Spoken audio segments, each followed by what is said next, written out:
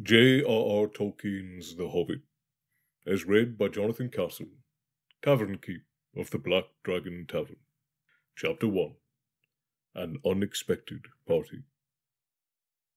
In a hole in the ground there lived a hobbit. Not a nasty, dirty, wet hole, filled with the ends of worms and an oozy smell, nor yet a dry, bare, sandy hole with nothing in it to sit down on or to eat. It was a hobbit hole, and that means comfort. It had a perfectly round door like a porthole, painted green with a shiny yellow brass knob in the exact middle. The door opened onto a tube-shaped hall like a tunnel, a very comfortable tunnel without smoke, with panelled walls, and the floors were tiled and carpeted, provided with polished chairs and lots of pegs for hats and coats. You see, the hobbit was very fond of visitors. The tunnel wound on and on, going fairly but not quite straight into the side of the hill. The hill, as all the people for miles around called it. And many round doors opened out of it, first on one side, then on the other. No going upstairs for hobbits. Bedrooms, bathrooms, cellars, pantries, lots of these. Wardrobes, you see, he had whole rooms devoted to his clothes. Kitchens, dining rooms, all were on the same floor, and indeed on the same passage. The best rooms were all on the left-hand side of the house, going in, of course, for these were the only ones to have windows, deep-set round windows looking over his garden and the meadows beyond, sloping down to the river. This hobbit was a very well-to-do hobbit, and his name was Baggins. The Bagginses had lived in the neighbourhood of the hill for time out of mind, and people considered them to be very respectable, not only because most of them were rich, but also because they never had any adventures, or did anything unexpected. You could tell what a Baggins would say on any question without bothering to ask him. This is a story of how a Baggins had an adventure, and found himself doing and saying things altogether unexpected. He may have lost the neighbours' respect, but he gained. Well, you will see whether he gained anything in the end. The mother of our particular hobbit. What's this? What is a hobbit? I suppose hobbits need some description nowadays, since they have become quite rare and shy of the big people, as they call us. They are, or were, a little people, about half our height, and smaller than the bearded dwarves. Hobbits, you see, have no beards. There is little to no magic about them, except the ordinary everyday sort, which helps them to disappear quietly and quickly when large stupid folk like you and me come blundering along, making a noise like elephants which they can hear a mile off. They are inclined to be fat in the stomach. They dress in bright colours, chiefly green and yellow, wear no shoes because their feet grow natural leathery soles, and thick warm brown hair like the stuff on their heads, which is always curly. They have long, clever brown fingers, good-natured faces, and a laugh that is deep and fruity, especially after dinner, which they have twice a day when they can get it. Now you know enough to go on with. As I was saying, the mother of this hobbit, of Bilbo Baggins, that is, was the famous Belladonna Took, one of the three remarkable daughters of the old Took, head of the hobbits who lived across the water, the small river that ran at the foot of the hill. It was often said, in other families, that long ago one of the Took ancestors must have taken a fairy wife. That was, of course, absurd, but certainly there was still something not entirely hobbit-like about them. Once in a while, members of the Took clan would go and have adventures. They discreetly disappeared, and the family hushed it up. But the fact remained that the Tooks were not as respectable as the Bagginses, though they were undoubtedly richer. Not that Belladonna Took herself ever had any adventures after she became Mrs. Bungo Baggins. Bungo, that was Bilbo's father, built the most luxurious hobbit hole for her, and partly with her money, that was to be found either under the hill or over the hill or across the water, and there they remained to the end of their days. Still, it is probable that Bilbo, her only son, although he looked and behaved exactly like a second edition of his solid and comfortable father, got something a bit queer in his make-up from the Took side. Something that only waited for a chance to come out. the chance never arrived until Bilbo Baggins was all grown up, being of about 50 years old or so, and living in the beautiful hobbit hole built by his father, which I have just described for you, until he had in fact, apparently, settled down immovably. By some curious chance, one morning long ago in the quiet of the world, when there was less noise and more green, and the hobbits were still numerous and prosperous, and Bilbo Baggins was standing at his door after breakfast, smoking an enormous, long wooden pipe that reached down nearly to his woolly toes, neatly brushed, of course, Gandalf came by. Gandalf, if you had heard only a quarter of what I have heard about him, and I have only heard very little of all there is to hear, you would be prepared for any sort of remarkable tale. Tales and adventures sprouted up all over the place, wherever he went, in the most extraordinary of fashions. He had not been down that way under the hill for ages and ages, not since his friend the old Took died, in fact, and the hobbits had almost forgotten what he looked like. He had been away over the hill and across the water on businesses of his own since they were small hobbit boys and hobbit girls. All that the unsuspecting Bilbo saw that morning was an old man, with a staff. He had a tall, pointed blue hat, a long grey cloak, a silver scarf over which his long white beard hung down below his waist, and immense black boots. "Good morning," said Bilbo, and he meant it. The sun was shining and the grass was very green, but Gandalf looked at him from under his long bushy eyebrows that stuck out further than the brim of his shady hat. "What do you mean?" he said. "Do you mean to wish me good morning? Or mean that it is a good morning whether I want it or not? Or that you feel good this morning? Or that it is a morning to be good on?" "All of them at once," said Bilbo. "And a very fine morning for a pipe of tobacco outdoors, into the bargain. If you have a pipe about you, sit down and have a fill of mine. There's no hurry. We have all the day before us." And then Bilbo sat down on a seat by his door, crossed his legs, and blew out a beautiful grey ring of smoke that sailed up into the air without breaking and floated away over the hill. "Very pretty," said Gandalf. "But I have no time to blow smoke rings this morning. I am looking for someone to share in an adventure that I am arranging, and it is very difficult to find anyone." "I should think so in these parts.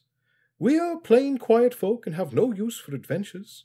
Nasty, disturbing, uncomfortable things make you late for dinner.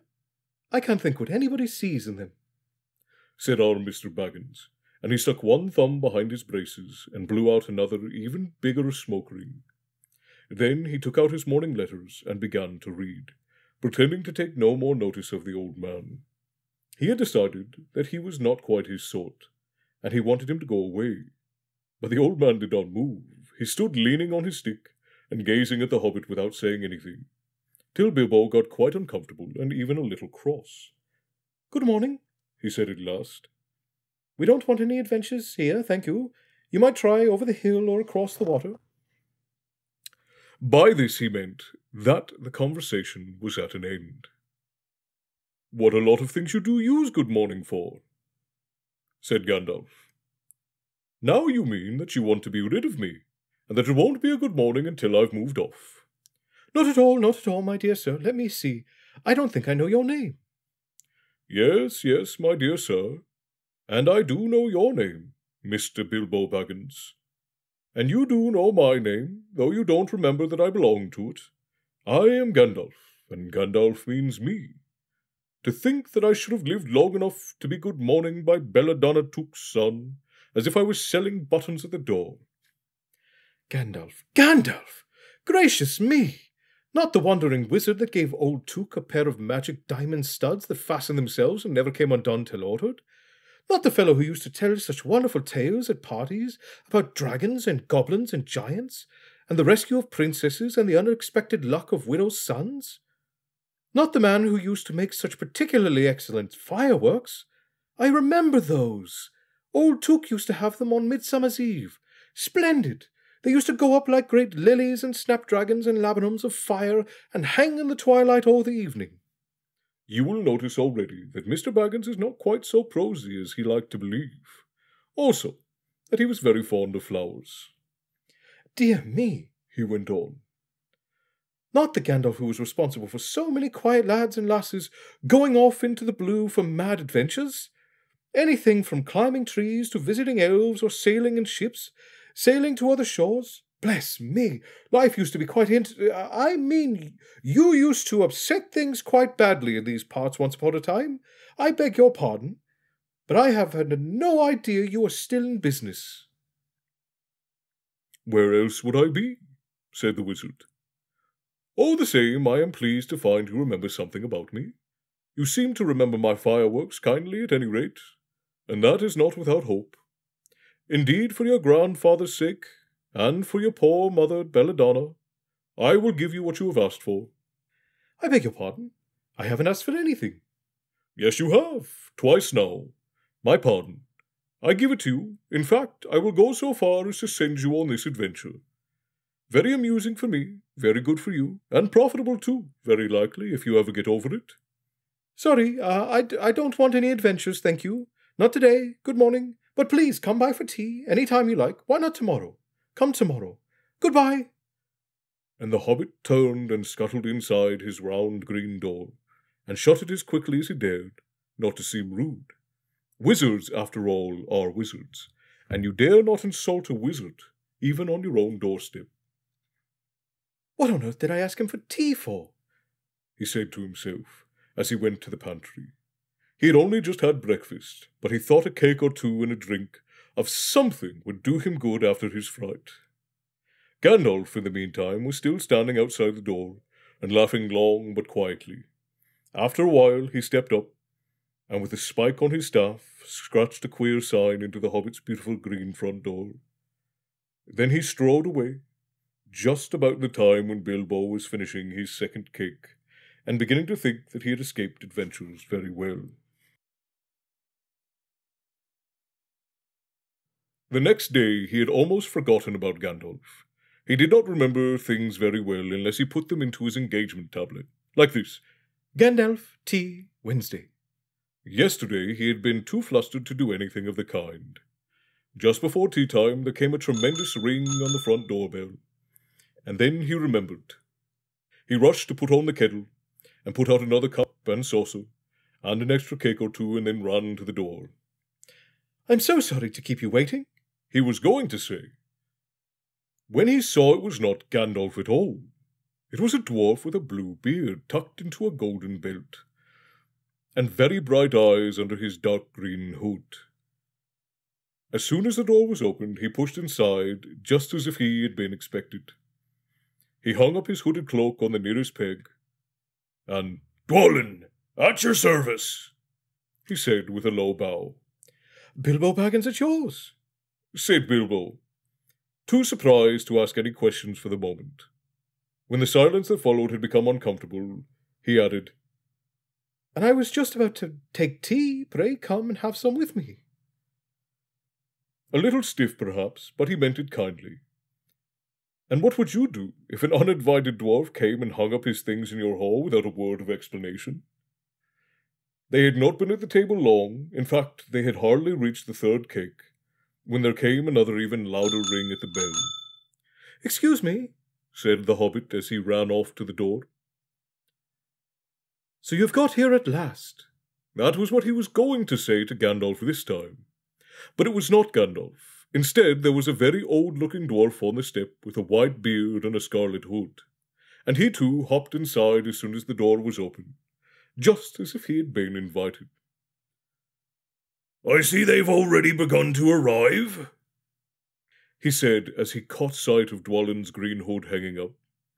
He hung his red one next to it and said, "Balin, at your service," with his hand on his breast. "Thank you," said Bilbo with a gasp. It was not the correct thing to say, but "they have begun to arrive" had flustered him so badly. He liked visitors, but he liked to know them before they arrived, and he preferred to ask them himself. He had a horrible thought that the cakes might run short, and then he, as the host, he knew his duty, and he stuck it out however painful.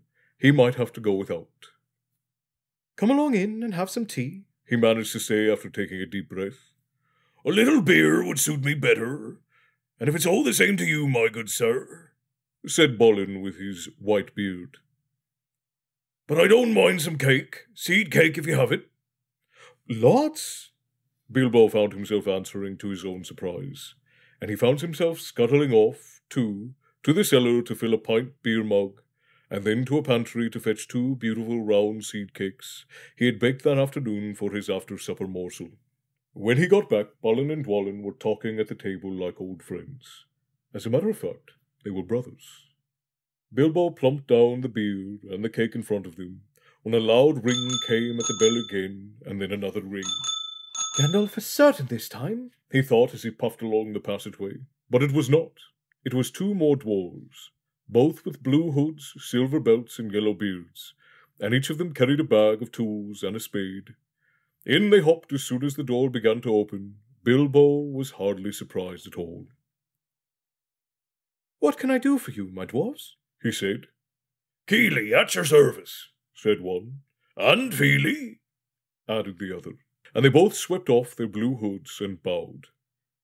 "And yours and your families," replied Bilbo, remembering his manners this time.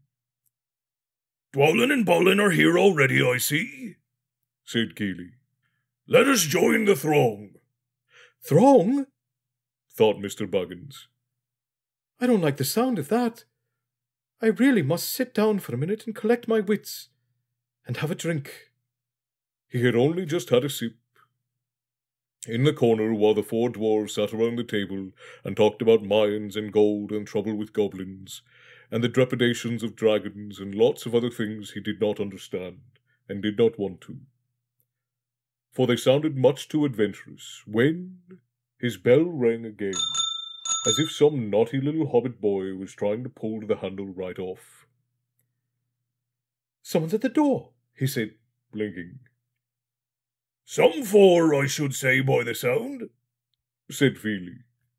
"Besides, we saw him coming along behind us in the distance." The poor hobbit sat down in the hall and put his head in his hands, and wondered what had happened, and what was going to happen, and whether they would all stay for supper. Then the bell rang again, louder than ever, and he ran to the door. It was not 4 after all, it was 5. Another dwarf had come along while he was wandering in the hall. He had hardly turned the knob before they were all inside, bowing and saying, "At your service," one after another. Dori, Nori, Ori, Oin, and Gloin were their names, and very soon 2 purple hoods, a grey hood, a brown hood, and a white hood were hanging on the pegs, and off they marched with their broad hands stuck into their gold and silver belts to join the others. Already it had become almost a throng. Some called for ale, and some for porter, and one for coffee, and all of them for cakes, so the hobbit was kept very busy for a while. A big jug of coffee had just been set in the hearth, and the seed cakes were gone, and the dwarves were starting on a round of buttered scones, when there came a loud knock. Not a ring, but a hard on the hobbit's beautiful green door. Somebody was banging with a stick. Bilbo rushed along the passage, very angry and altogether bewildered and bewildered. This was the most awkward Wednesday he ever remembered. He pulled open the door with a jerk, and they all fell in, one on top of the other. More dwarves. 4 more. And there was Gandalf behind, leaning on his staff and laughing. He had made quite the dent in the beautiful door. He had also, by the way, knocked out the secret mark that he had put there the morning before. "Carefully, carefully," he said. "It's not like you, Bilbo, to keep friends waiting on the doormat, and then open the door like a popgun. Let me introduce Beaver, Boffer, Bomber, and especially Thorin." "At your service," said Beaver, Boffer, and Bomber, standing in a row. Then they hung up 2 yellow hoods and a pale green one. and also a sky blue one with long silver tassels. That last one belonged to Thorin, an enormously important dwarf, in fact, no other than the great Thorin Oakenshield himself, who was not at all pleased at falling flat on Bilbo's mat with Beaver, Bofer, and Bomber on top of him. For one thing, Bomber was immensely fat and heavy. Thorin, indeed, was very haughty, and said nothing about service. But poor Mr. Baggins said he was sorry so many times that at last he grunted, "Pray don't mention it," and stopped frowning. "Now we are all here," said Gandalf, looking at the row of 13 hoods, the best detachable party hoods, and his own hat hanging on the pegs. "Quite a merry gathering. I hope there's something left for the late-comers to eat and drink. What's that? Tea? No, thank you. A little red wine for me, I think." "And for me," said Thorin. "And raspberry jam and apple tart," said Beaver. "And mince pies and cheese," said Beaufort. "And pork pie and salad," said Bomber. "And more cakes and ale and coffee if you don't mind," called the other dwarves through the door. "And put on a few eggs, there's a good fellow," Gandalf called after him, as the hobbits stumped off to the pantries. "And just bring out the cold chicken and pickles." Seems to know much more about the insides of my larders than I do myself, thought Mr. Baggins, who was feeling positively flummoxed, and was beginning to wonder whether the most wretched adventure had not come right into his house. By the time he had got all the bottles and dishes and knives and forks and glasses and plates and spoons and things piled up on big trays, he was getting very hot and red in the face and very annoyed. "Confiscate and be bother these dwarves," he said aloud. "Why don't they come and lend a hand?"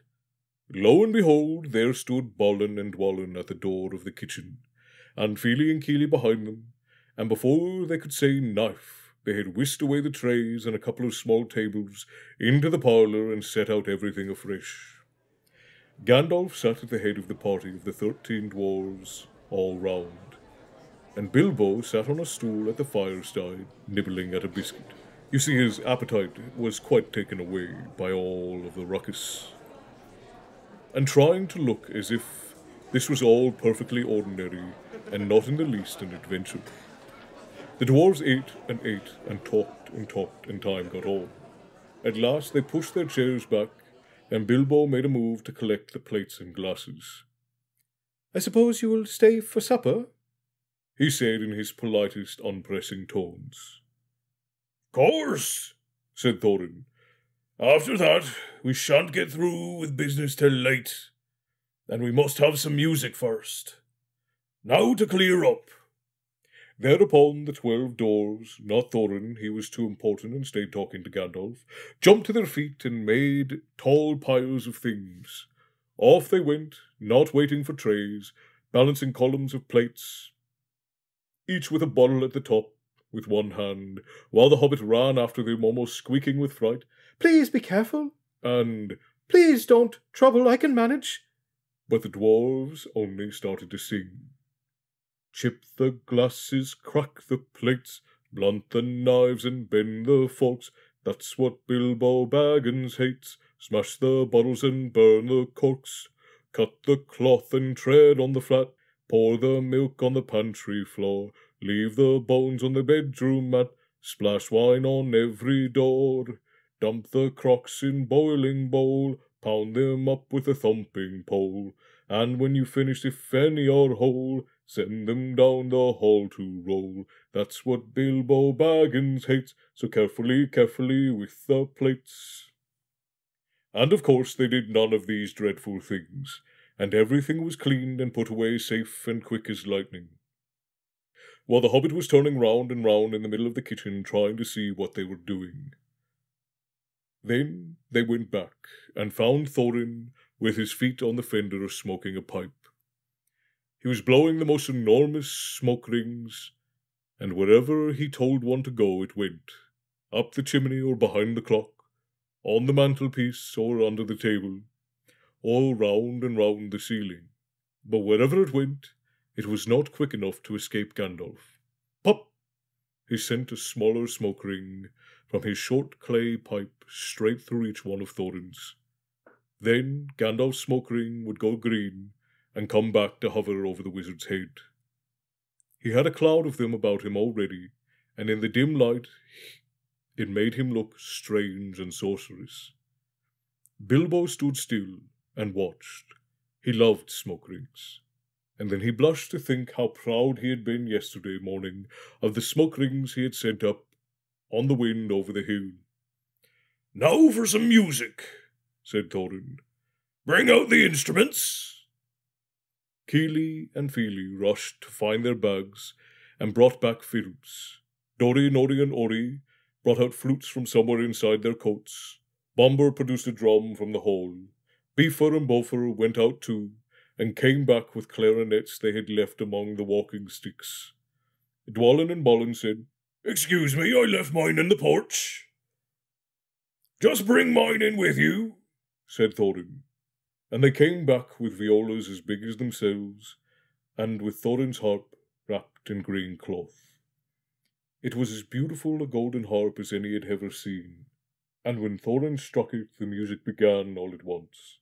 So sudden and sweet that Bilbo forgot everything else, and he was swept away into the dark lands under strange moons, far over the water, and very far from his hobbit hole under the hill. The dark came into the room from the little window that opened in the side of the hill. The firelight flickered. It was April, and still they played on, while the shadows of Gandalf's beard wagged against the wall. The dark filled all the room, and the fire died down, and the shadows were lost, and still they played on, and suddenly the first one, and then another, began to sing as they played, deep-throated singing of the dwarves in deep places of their ancient homes. And this is like a fragment of their song, if it can be like their song without their music. Far over the misty mountains cold, to dungeons deep and caverns old, we must away ere break of day, to seek the pale enchanted gold. The dwarves of yore made mighty spells, while hammers fell like ringing bells, in places deep where dark things sleep, in hollow halls beneath the fells. For ancient kings and elvish lord, there many a gleaming golden hoard, they shaped and wrought, and light they caught, to hide in gems on hilt of sword. On silver necklaces they strung, the flower stars on crowns they hung. The dragon fire in twisted wire, they meshed the light of moon and sun. Far over the misty mountain cold, to dungeons deep and caverns old, we must away ere break of day, to claim our long forgotten gold. Goblets they carved there for themselves, and harps of gold where no man delves. There they lay, long, and many a song was sung and unheard by men or elves. The pines were roaring on the height, the winds were moaning in the night. The fire was red, it flaming spread, the trees like torches blazed with light. The bells were ringing in the dale, the men looked up with faces pale. The dragon's ire, more fierce than fire, laid low their towers and houses frail. The mountain smoked beneath the moon, the dwarves they heard the tramp of doom. They fled their hall to dying foal, beneath his feet, beneath the moon. Far over the misty mountains grim, to dungeons deep and caverns dim, we must away ere break of day, to win our harps and gold from him. As they sang, the hobbit felt the love of beautiful things made by hands and by cunning and by magic moving through him. A fierce and jealous love, the desire of the hearts of dwarves. Then something tookish woke up inside of him, and he wished to go and see the great mountains, and hear the pine trees and the waterfalls, and explore the caves and wear a sword instead of a walking stick. He looked out of the window.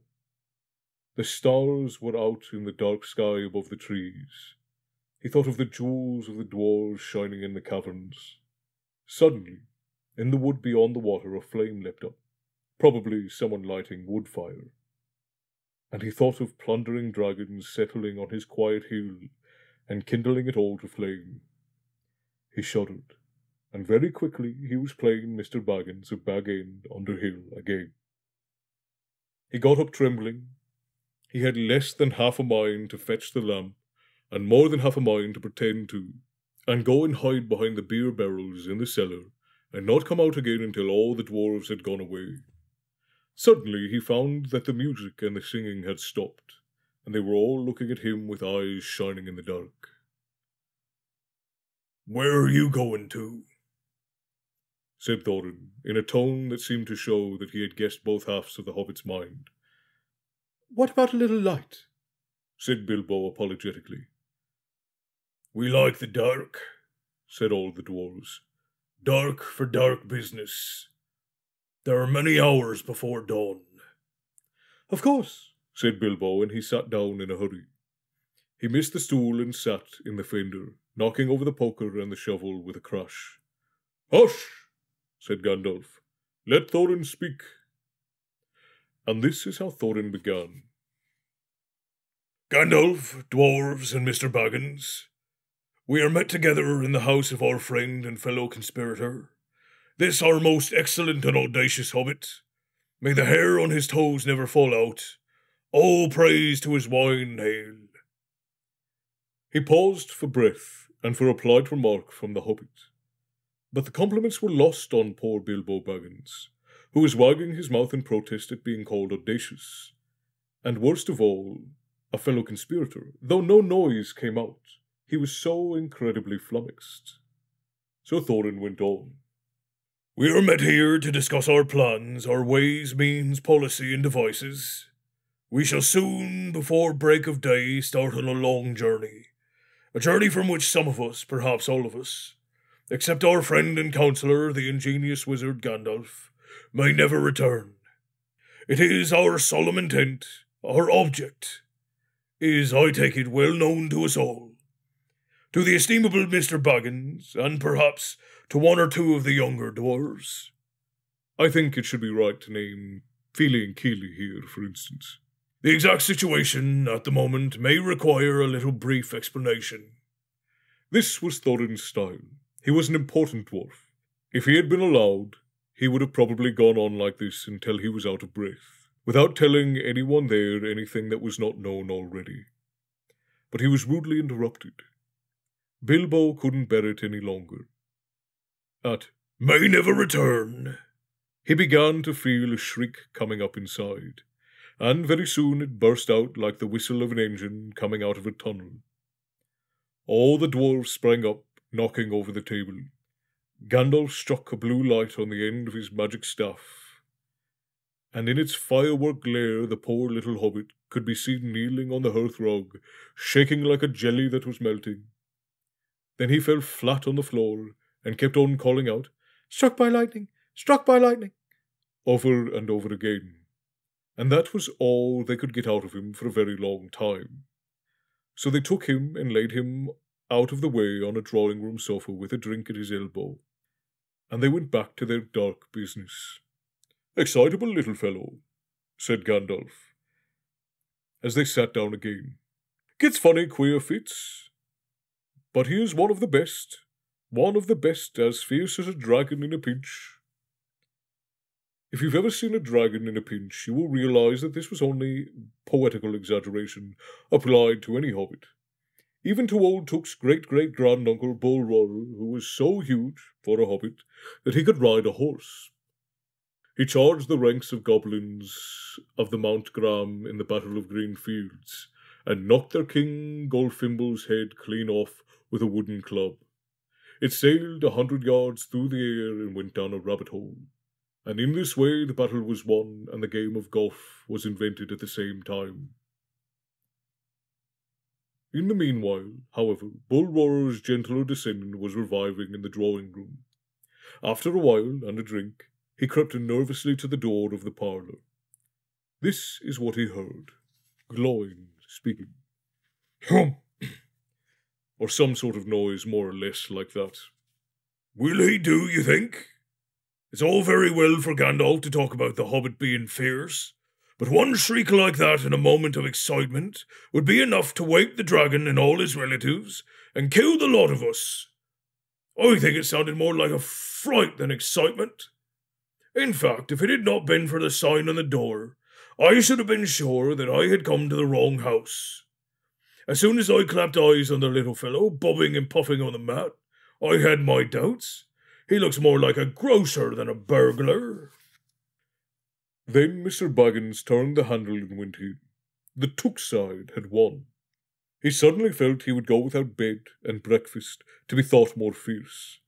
As for little fellow bobbing on the mat, it almost made him really fierce. Many times afterwards the Baggins part regretted what he did now, and said to himself, Bilbo, you were a fool. You walked right in and put your foot in it. Pardon me, he said. If I have overheard words that you are saying, I don't pretend to understand what you are talking about, or your reference to burglars, but I think I am right in believing. This is what he called being on his dignity. That you think I am no good. I will show you. I have no signs on my door. It was painted a week ago. And I am quite sure you have come to the wrong house. As soon as I saw your funny faces on the doorstep, I had my doubts. But treat it as if it was the right one. Tell me what you want done, and I will try it. If I have to walk from here to the east of east and fight the wild wereworms of the last desert, you see, I had a great-great-great-great-granduncle once, Bull Took, and... Yes, but that was long ago, said Gloin.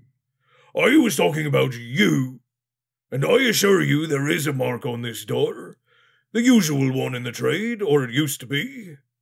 Burglar wants a good job, plenty of excitement, and reasonable reward. That's how it's usually read. You can say expert treasure hunter instead of burglar if you like. Some of them do. It's all the same to us. Gandalf told us that there was a man of sorts in these parts looking for a job at once, and that he had arranged for a meeting here this Wednesday at tea time. Of course there is a mark, said Gandalf. I put it there myself. For good reason. You asked me to find you a 14th man for your expedition, and I chose Mr. Baggins. Just let anyone say I chose the wrong man or the wrong house, and you can stop at 13 and have all the bad luck you like, or go back to digging coal. He scowled so angrily at Gloin that the dwarf huddled back into his chair, and when Bilbo tried to open his mouth to ask a question, he turned and frowned at him and stuck out his bushy eyebrows till Bilbo shut his mouth tight with a snap. That's right, said Gandalf. Let's have no more argument. I have chosen Mr. Baggins, and that ought to be enough for all of you. If I say he's a burglar he is, or he will be when the time comes. There's a lot more to him than you guess, and a deal more than he has any idea himself. You may, possibly, all live to thank me. Now, Bilbo, my boy, fetch the lamp and let us have a little light on this. On the table, in the light of a big lamp with a red shade, he spread out a piece of parchment rather like a map. This was made by Thorin, your grandfather Thorin, he said in answer to the dwarf's excited questions. It is a plan of the mountain. I don't see that this will help much, said Thorin disappointedly after a glance. I remember the mountain well enough and the lands around it. And I know where Mirkwood is, and where the Withered Heath is, and where the great dragon's bred. There is a dragon marked in red on the mountain, said Balin, but it'll be easy enough to find him without that, if ever we were to arrive there. There is one point that you haven't noticed, said the wizard, and that is the secret entrance. You see that rune on the west side, and the hand pointing to it from the other runes? That marks a hidden passage to the lower halls. It may have been secret once, said Thorin, but how do we know that it's secret any longer? Old Smaug has lived there long enough now to find out anything there is about those old caves, you know.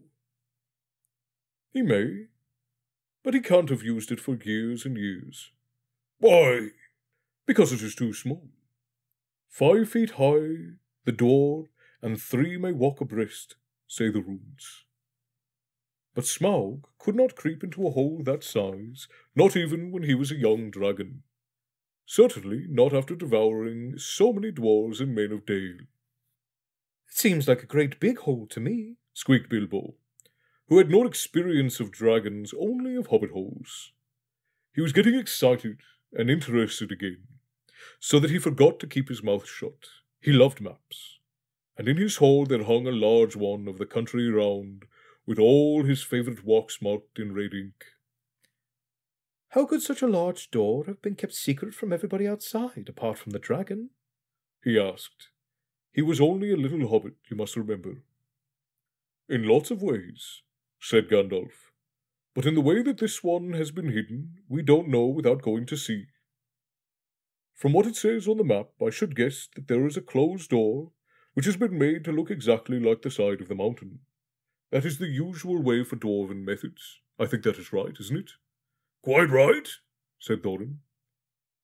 Also, went on Gandalf, I forgot to mention that with the map went key, a small and curious key. Here it is, he said as he handed to Thorin a key with a long barrel and intricate wards made of silver. Keep it safe. Indeed I will, said Thorin, and he fastened it up on a fine chain that hung around his neck under his jacket. Now things begin to look more hopeful. This news alters them much for the better. So far we've had no clear idea what to do. We thought of going east, as quiet and careful as we could, as far as the Long Lake. After that, the trouble would begin. And if I know time before that... If you know anything about the roads east, interrupted Gandalf. We might go from there up to the river Running, went on Thorin without taking notice. And so to the ruins of Dale. The old town in the valley there, under the shadow of the mountain. But we none of us like the idea of the front gate. The river runs right out through it, on the great cliff at the south of the mountain. And out of it comes the dragon too, far too often unless he's changed his habits. That would be no good, said the wizard. Not without a mighty warrior, even a hero. I tried to find one, but warriors are busy fighting one another in distant lands, and in this neighbourhood heroes are scarce and simply not to be found. Swords in these parts are mostly blunt, and axes are used for trees, shields as cradles and dish covers, and dragons are comfortably far off, and therefore legendary. That is why I settled on burglary, especially when I remembered the existence of a side door. And here is our little Bilbo Baggins, the burglar, the chosen and selected burglar. So now let us get on and make some plans. Very well then, said Thorin. Supposing the burglar expert gives us some ideas or suggestions?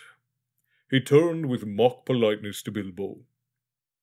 First I should like to know a bit more about things, said he, feeling all confused and a bit shaky inside, but so far still tookishly determined to go on with things. I mean about the gold and the dragon and all that, and how it got there and who it belongs to, and so on and further. Bless me, said Thorin. Haven't you got a map? And didn't you hear our song? And haven't we been talking on about this for hours?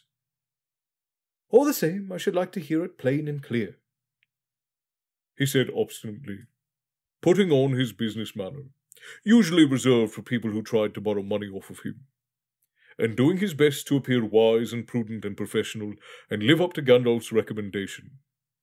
Also, I should like to know about risks, out-of-pocket expenses, time required, and remuneration, and so forth.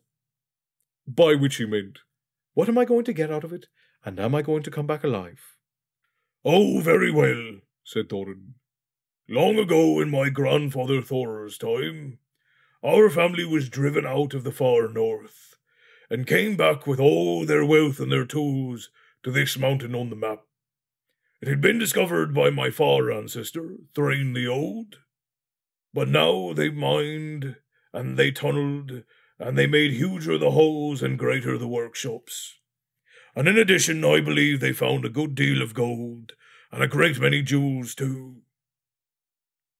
Anyway, they grew immensely rich and famous, and my grandfather was king under the mountain again, and treated with such great reverence by mortal men who lived to the south, and were gradually spreading up the river running as far as the valley overshadowed by the mountain.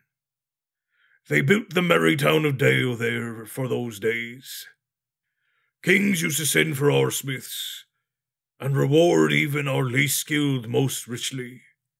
Fathers would beg us to take their sons as apprentices, and pay us handsomely, especially in food supplies, which we never bothered to grow or find for ourselves.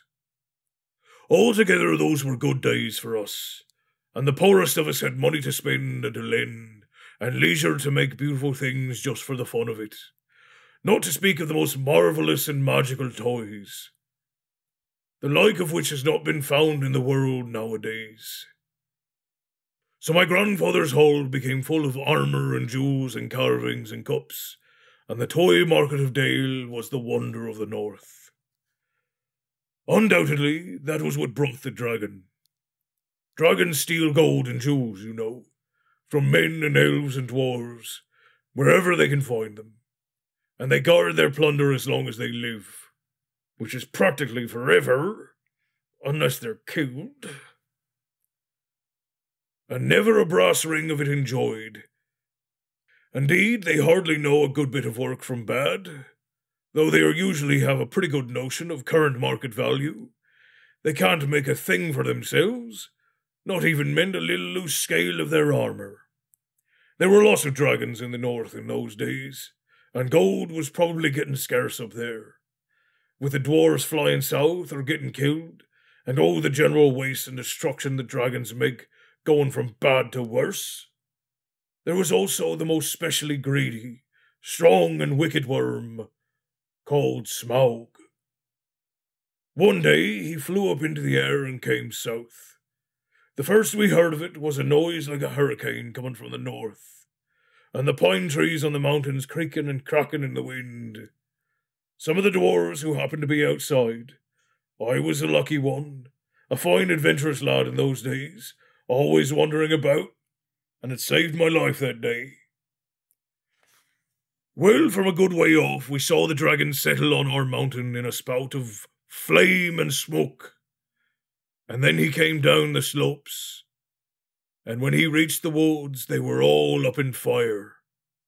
By that time, all the bells were ringing in Dale, and the warriors were arming. The dwarves rushed out of their great gate, but there was the dragon waiting for them. None escaped that way.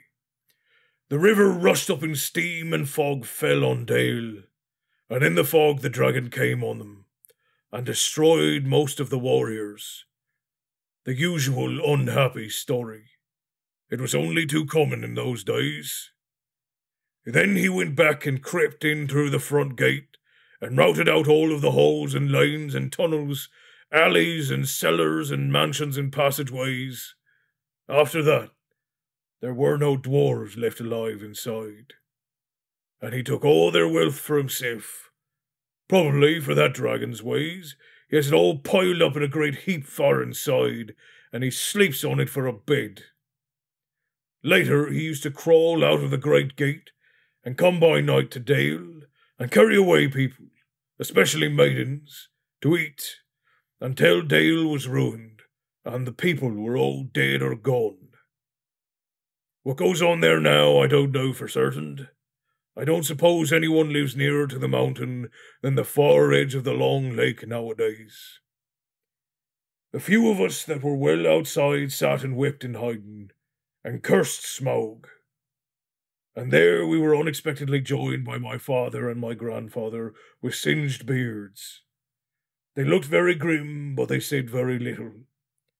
When I asked how they got away, they told me to hold my tongue, and said that one day in proper time I should know. After that he went away. and we have had to earn our living as best we could, up and down the land, often sinking as low as blacksmith work or even coal mining. But we have never forgotten our stolen treasure, and even now, when I will allow we have a good bit laid by and are not so badly off. Here Thorin stroked the gold chain around his neck. We still mean to get it back and bring our curses home to Smaug, if we can. I have often wondered about my father and grandfather's escape. I see now they must have had a private side door, which only they knew about. But apparently they made a map, and I should like to know how Gandalf got hold of it. And why did it not come down to me, their rightful heir? I did not get hold of it. I was given it, said the wizard. Your grandfather, Thorir, was killed, you remember, in the mines of Moria by Azog the Goblin. Curse his name, yes, said Thorin. And Thrain, your father, went away on the 21st of April, 100 years ago last Thursday, and has never been seen by you since. True, said Thorin. Well, your father gave me this to give to you, and if I have chosen my own time and way for handing it over, you can hardly blame me, considering the trouble I had finding you. Your father could not remember his own name when he gave me the paper, and never told me yours. So on the whole, I think I ought to be praised and thanked. Here it is, said he, handing the map to Thorin. I don't understand, said Thorin, and Bilbo felt he would have liked to say the same. The explanation did not seem to explain. Your grandfather, said the wizard, slowly and grimly, gave the map to his son for safety before he went to the mines of Moria. Your father went away to try his luck with the map after your grandfather was killed, and lots of adventures of the most unpleasant sort he had. But he never got near the mountain. How he got there I don't know, but I found him a prisoner in the dungeons of the necromancer. Whatever were you doing there?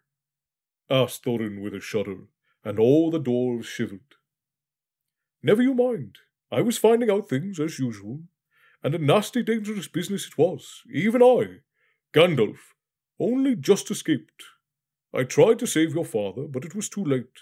He was witless and wandering, and had forgotten almost everything except the map and the key. We have long ago paid the goblins of Moria, said Thorin. We must give a thought to the necromancer. Don't be absurd. He is an enemy of far beyond your power, of all the dwarves put together, really. If you could all be collected again from the four corners of the earth, the one thing your father wished for his son was to read the map and use the key. The dragon and the mountain are more than big enough tasks for you. Hear, hear, said Bilbo, and accidentally he had said it out loud. Hear what? They all said, turning towards him suddenly, and he was so flustered that he answered. Hear what I've got to say. Well, what's that then? They asked. Well, I should say that you ought to go east and have a look around. After all, there is the side door, and dragons must sleep sometimes, I suppose, and if you sit on the doorstep long enough, I dare say you will think of something. And, well, don't you know, I think we have talked long enough for one night. If you see what I mean, what about bed and an early start and all that? I will give you a good breakfast before you go. Before we go, I suppose you mean, said Thorin. Aren't you the burglar? And isn't sitting on the doorstep your job? Not to speak of getting inside the door. But I agree about bed and breakfast. I like 6 eggs with ham, when starting a journey, fried, not poached. And mind that you don't break them. After all the others had ordered their breakfasts without so much as a please, which annoyed Bilbo very much, they all got up. The hobbit had to find room for each and every one of them, and he filled up all of his spare rooms and made beds on chairs and sofas, before he got them all stowed, and he went to his own little bed, very tired and not altogether happy. One thing he did make up his mind about was to not bother to get up very early and cook everybody else's wretched breakfast.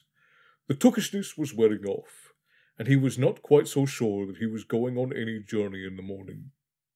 As he lay there in bed, he could hear Thorin still humming to himself in the best bedroom next to him. Far over the misty mountains cold, to dungeons deep and caverns old, we must away ere break of day, to find our long forgotten gold.